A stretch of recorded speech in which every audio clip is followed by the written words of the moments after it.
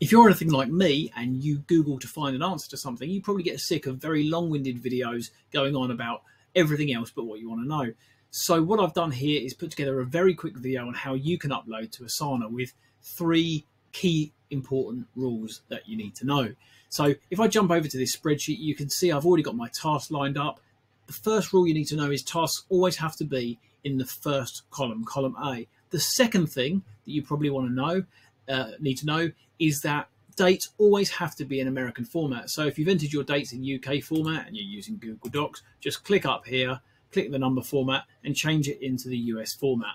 The third thing you need to know is if you want to assign that task to somebody, it needs to be their email address. So here we have it.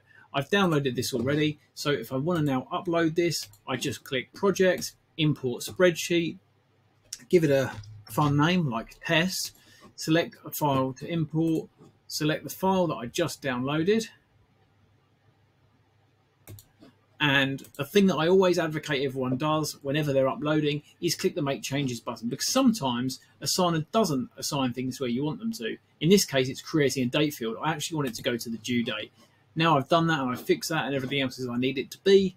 I click Continue to Project, and as quick as a flash, there is my project. I will cover off how to set up sections, dependencies, all sorts of other more complex things in a future video. But for now, that's a quick one on how to upload a project into Asana using a CSV. Cheers.